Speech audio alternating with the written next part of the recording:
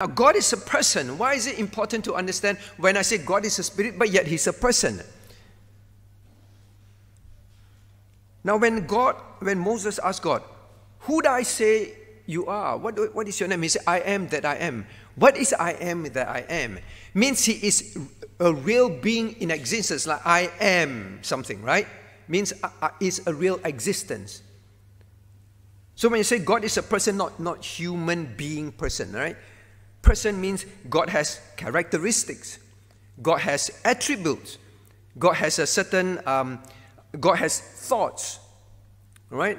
God is a being. In other words, God is not just a force. Remember that.